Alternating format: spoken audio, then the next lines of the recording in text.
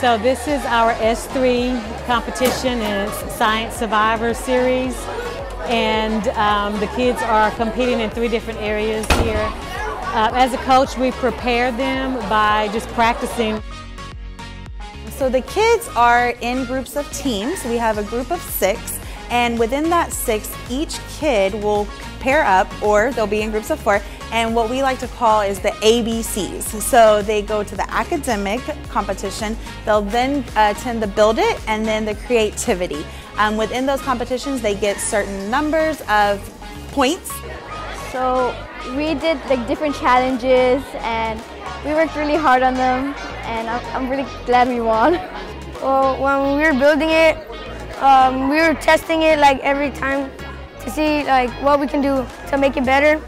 And then we had like just a little bit more time, and we fixed it, and that really helped us. I had to draw like science words, and they had to guess what it was, and we had to get as much as we can in 5 minutes. I believe from what we've seen on our campus that the kids get leadership skills. The kids that have stayed in the background, they really focus on what they know during this science competition, and that really gives them the stance that they need to be leaders.